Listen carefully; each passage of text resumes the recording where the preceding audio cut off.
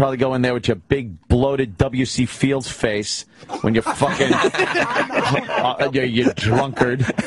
And then you babble like an idiot, where they throw the application away before the fucking bell rings when you're leaving the door. And then you fucking, yes. And then you don't, like, follow up. You're the one that's supposed to call them.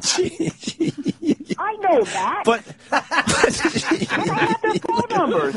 That was just so mean. Of course it was. True. It's so... yes. I'd like to apply for a position in your organization. Yes. Perhaps I could put jelly in the donuts. Yes.